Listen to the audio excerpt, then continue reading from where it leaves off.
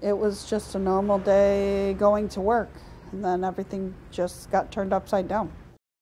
I was hit from behind by a fuel truck of some sort.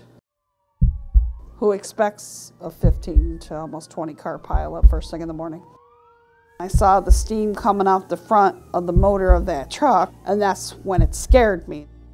So that's why I ended up going with William Mattar's offices. He only handles motor vehicle accidents in New York State. To me, that was a huge plus. From that accident, I ended up with multiple bulging discs, and sometimes I'll be sitting in a chair, and when I go to get up, I fall back down. My vehicle was totaled. It broke the bumper off the car, along with the whole back seat. The whole thing just came off. It was just crazy, kind of like a, surreal moment. Talking to you, you were very reassuring.